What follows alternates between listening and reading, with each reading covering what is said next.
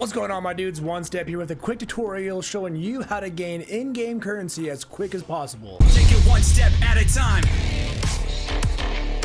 Subscribe here for more Mortal Kombat content, and let's jump into it. So the first thing you're going to want to do is in the messes here, you're going to see we have quite a few options. First of all, you're going to want to be a pretty high level. I would recommend 25 or higher, but you'd want to go to the Wuxi Academy. Here we are at the Wuxi Academy. You're going to want to go over to the top right over here with the collector, and you're going to want to buy this consumable right here, because as you see, it refunds all your allocated stat points and allows you to reallocate them as you wish. Once you have that consumable, go ahead and consume it. Go to your character, and you see here on our stat page, we can actually reassign all of our stats. You're going to want to put all of them into your attack. Trust me on this one. Just put them all into attack. Oh my gosh, 160 attack. This is insane. Press start to save it. Then you're going to want to go back to the mesa select and go over to Fengjian Village. Then from the very beginning of the Fengjian Village, go to the third node, I think it is. You go up to 1.